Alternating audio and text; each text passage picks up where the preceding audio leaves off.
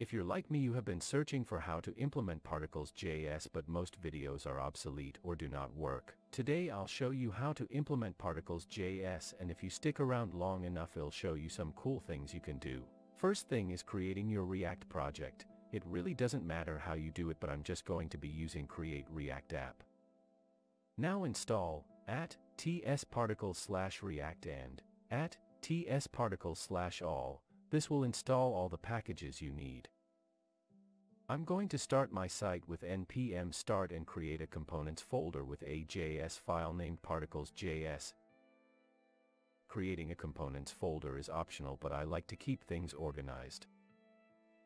Now inside Particles.js, copy and paste this code that I left in the description, and while you're there you should give this video a like.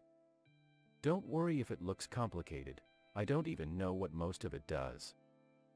Now find your app.js and import the particle file. It should look similar to what I put. Then create the component and give it an ID of whatever you want. I made it particles. The ID will let you edit some of the CSS for your particles. If you want to, you can stop here, but I'm going to be showing you some other things you can do. If this video helped you out, a like or a sub would be appreciated. So as you can see here, adding text and other elements will not appear. This is where our ID comes in hand. In your CSS file, specify your ID, which in my case is #particles, followed by canvas. Then just copy the rest of the lines and don't do what I did and put a dot instead of a hashtag. Now your text and elements should appear just fine. Let's get into how to change our particles. In your particles file you should see a list of options.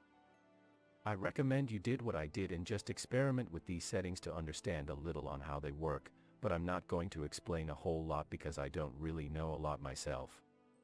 As you can see here, you can change how the particles interact when the mouse hovers and clicks.